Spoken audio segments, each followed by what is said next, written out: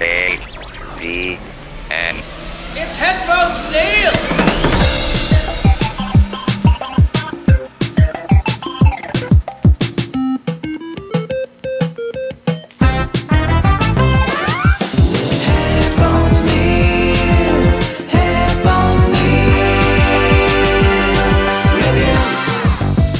What's up, guys, and welcome back to HeadphonesNeil Reviews. I'm your host, as always, HeadphonesNeil, bringing you the last podcast episode for 2023. So I thought I would split up the last review that I did with this one, just so I could put all of this content for the end of the year, do one big final push for what I've been watching and reviews and gameplay and all of that stuff. So with that being said, I am going to jump right into it. Just as a heads up, I'm not doing a video this week just because I've been having issues with video and voice recording and syncing issues and stuff like that. So just to avoid that for this time, I'm just going to do audio only. So in case you're wondering about that, I'll probably still try to get a YouTube version up if you guys want to listen there still, but it'll be audio only if I do get that up there. With that being said, last week we had the Video Game Awards, and I kept hearing about this album called Old Gods of Asgard, by Old Gods of Asgard, which I would have never normally not really thought about, and it kept popping up from time to time, and as it turns out, it is a band that is part of the Alan Wake video game universe, but they're backed by the real life band Poets of the Fall, of which I am a fan of. And if you're not sure who they are, for me personally, best known for creating the title track to Max Payne 2 Late Goodbye. So I thought I'd listen to the album, and overall it is one of those things where if you know of the band, then this music is a particular note and interest because it is equally good. The main track from their album Rebirth for Alan Wake, Heralds of Darkness, is of particular note just because it is a super long track. It's like on the video version, I want to say is the official music video is about 9.5 minutes long, but their actual total track on the album is just over 13 minutes. So think along the lines of, all the parts to like another Brick in the Wall and Sugar Hill Gang's Rapper's Delight. So very good track. You can easily see them eventually splitting that track up into like four parts or something like that. So definitely a good album to listen to, and if for nothing else, definitely listen to that song and check out the live music video. It was very well done, so a good track there.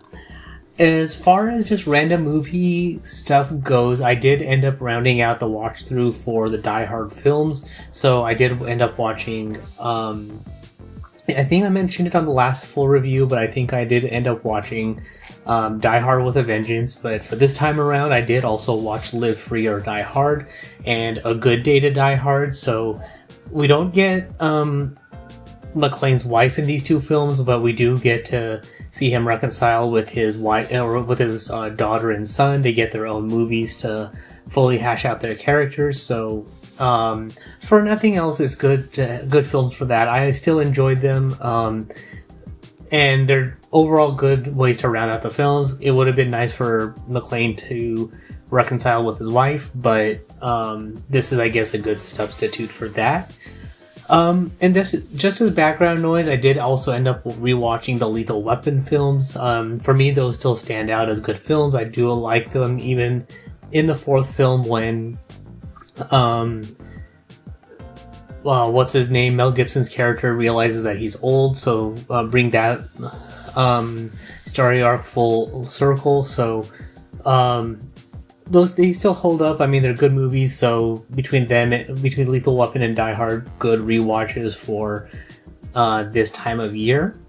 If you're fans of Monk, the TV show detective who was basically, I'm going to say germaphobe, but kind of living the COVID lifestyle before COVID, they came out with his movie a couple of weeks ago on Peacock. It's called Mr. Monk's Last Case. If you're a fan of the TV show, then you kind of get a full-length movie version of the show here. So instead of the 45 minutes, it's about an hour and a half. It's reconciling his stepdaughter losing her husband, solving the case, having to come out of retirement to find out about that. So they bring the whole cast back. They have a lot of good references to the original show about his fear, like all his fears, the Randy Disher project, the captain being wrong about the guy he's working for, and all of that. So if you basically want an hour and a half version of the TV show, then you have Mr. Monk's Last Case, which, even though they call it his last case, they kind of do leave it open to bring more films or potentially another season of the TV show. So I wouldn't mind either one of them. The movie whole pretty much gives you a good recap of what happens in the show, kind of like what the Psych movie did for the TV show. So you get a good summary in the films, but if you want more of the references and backstories and connections, then you have to watch the show. This week as well, on Netflix, the Super Mario Brothers animated movie was available for streaming. Didn't get to watch it in the theaters, but watching it now, it was very well done. I wasn't sure what to expect from it, but in watching it now, I actually enjoyed all of it. I mean, you get to see you get to learn about Mario and Luigi as handymen, plumbers in Brooklyn. They go into this magical pipe where they go to the Mushroom Kingdom. They learn about Bowser and his army. And then you get to meet, all the various characters. So the Turtles and Shy Guy and Princess Peach and Toad and all of them. We get to see the creation of their unique go-karts. The abilities that they get when they eat mushrooms and all of that. So for me, they basically pulled all the stops from all the video games from all the eras. So you get all the music from the original one from the original Nintendo, Super Nintendo, and various other properties, all in a Super Mario world or Mario 64 kind of environment. And then the music is all there. You even get a level or a part of the film where when Mario was learning how to learn his powers, essentially a level builder by Princess Peach, where she builds a custom level. So you get things like that. The funniest line was by Luigi, I thought, where he said, "You just got Luigi'd." So things like that. It all holds up. It's good for everybody. If you're a fan of the original video games, you have kids, whatever. But give it a watch. It goes by fast before you know it. So that's really. I mean, basically, if you know the video games, then you kind of know what to expect. And I don't know, I mean, that's all I got to say. The animation was good, so a very good film at that. So that is the bulk of that's all the TV show and video game reviews, TV show and movie reviews. So as far as video game reviews go, I did finally have a chance to finish Doom 3 Resurrection of Evil. It was a good completion to an add-on pack to Doom 3, so overall well done. It was good to finally round out the Betruger story arc, but going back to what I've said before about the game, they could have done with fewer levels in the same complexes. So instead of 4 or 5 levels in Alpha Labs, Delta Labs, and then in the add-on pack for Erebus, they could have reduced that to maybe 2 or 3 sections in each of those levels, and then had the expansion pack all as part of the main game. So don't make the ending of Doom, or don't make the Cyber Demon the main boss in Doom 3.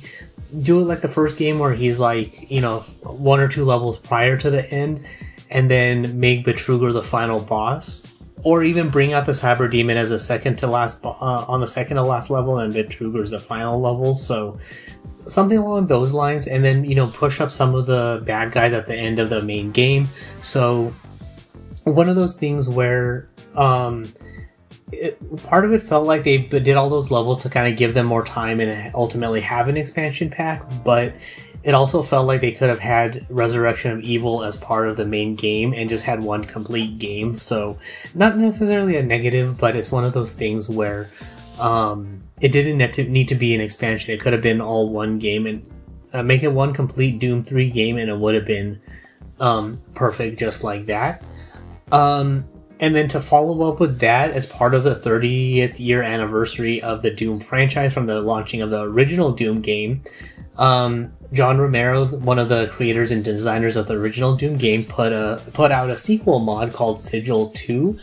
So like I said, it's a direct sequel to Sigil 1, where after defeating the demons in Sigil 1, the Doom guy is trying to go back home, but help opens another portal to keep him there, and we get essentially what we see in Sigil 2. It's a 8 or 9 level map, or Mega WOD, so you get a bunch of new levels. Overall, it was very well designed, good colors, good presentation, very intriguing, and not necessarily like thought-provoking, but it was very well, for me, it was visually very well done. I could have done with fewer ledges, but overall, as far as, going through it and solving it and beating the enemies, I thought it was very interesting. And in a matter of like a week and a half, it was done. Granted, it was only 9 levels, but I enjoyed it. I thought it was